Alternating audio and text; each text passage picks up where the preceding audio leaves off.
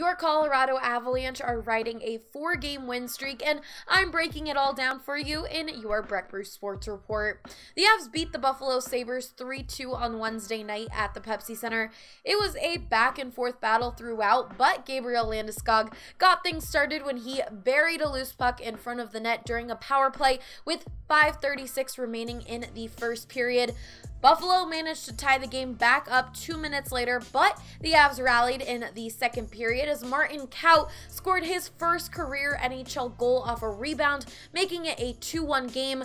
The Sabres kept fighting, scoring one of their own before the end of the second to make it a 2-2 game, but JT Comfort broke the tie on a wrist shot on an assist from Jonas Donskoy with 8 minutes remaining, eventually sealing Colorado's 37th win of the season.